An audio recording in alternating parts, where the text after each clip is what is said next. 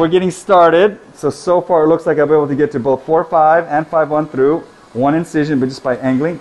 Look how skinny this little thing is to start with. I used to start with a needle, but the needle is too flexible and too hard to drive.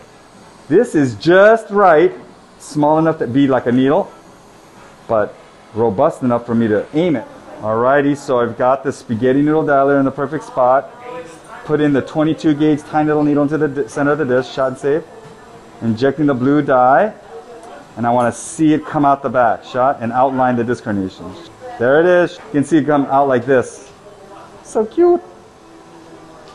It's also coming way laterally, so you're not going to see it dorsally. Shot and save. Otherwise, this is a pretty healthy disc, so I want to be really gentle inside the disc on him. I want to mostly just do a fragmentectomy. Alrighty, this is what I call kind of like the first look. I've kind of cleaned up all the junk, and this is the disc herniation. And now I'm looking for specific landmarks to identify exactly where I am.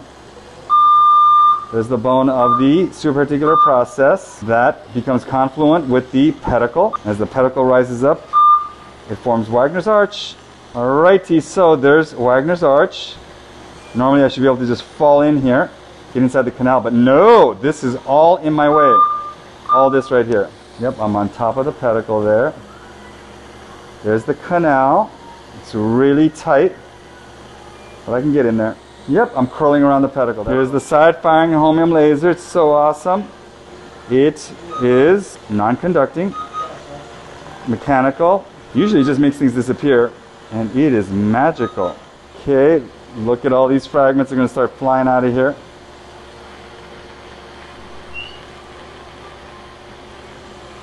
It's like my teenage kids. It's not going to come out without a fight, I can tell.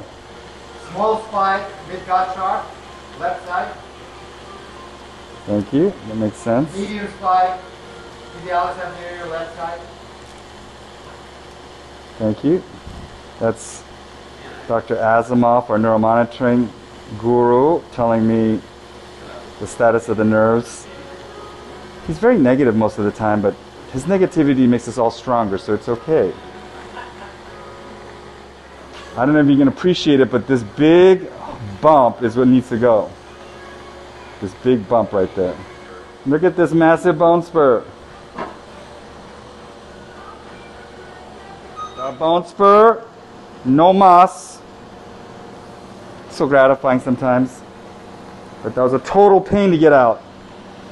And the exiting nerve root's right there, right there, right there, look away. Okay, pimple popping in the spine. Look at that cockapoo-poo. Yep, this is it right here.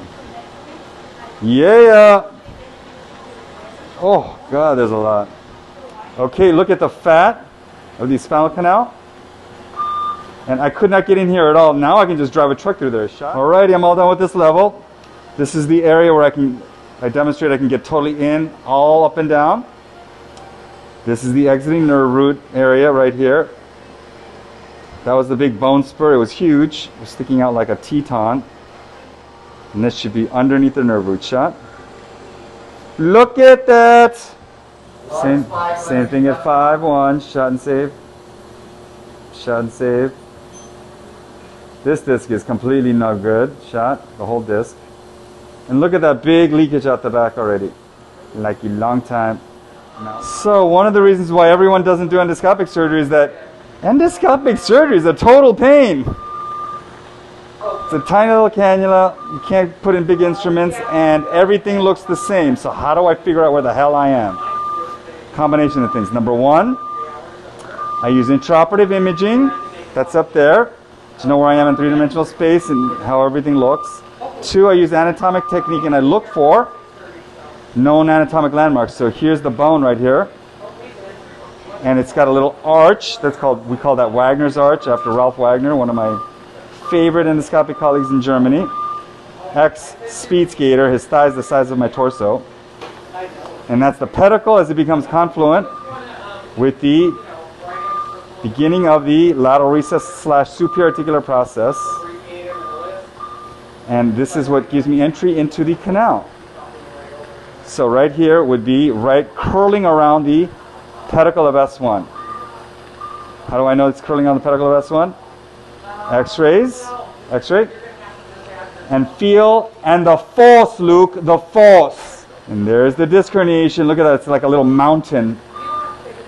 And then the exiting nerve root is behind this. Okay, so that's the first look. There's the disc herniation. Empty tent sign. X-ray. And that is exactly where the disc herniation is on MRI. So I'm just correlating everything with everything, using every trick in the book, every possible piece of information to know exactly where I am, because it can be confusing. Side-firing holmium laser. Love this thing. Right there where the disc herniation is. Here's the mountain.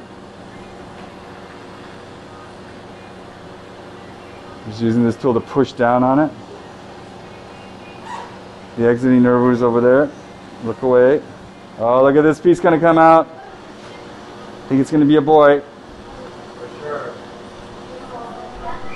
Oh, oh, it's like my teenage kids though. It's not gonna come out without a fight. Yep, look at that.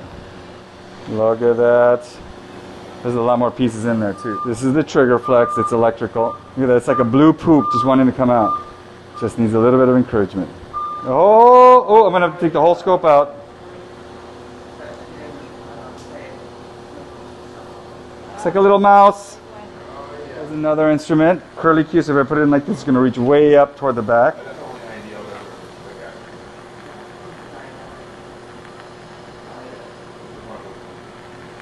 Look at this. Oh, oh, ego kaku kaku laku maku. Jesus. I don't know about you, but that was really good for me. Was it good for you? Alrighty, I'm all done. Here's the exiting nerve root. Ooh, look how red and irritated it was.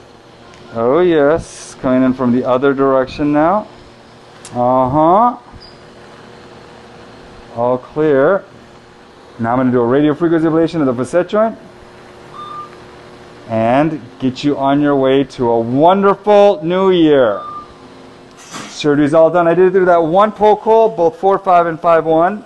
It was not easy. It was one of those very difficult teenager herniations that will not come out without a lot of complaining and resistance, but we got the job done.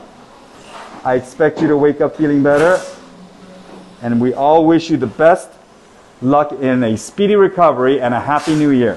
And as soon as it's dry, I'm going to put on the most awesome band-aids, so we're all praying for you.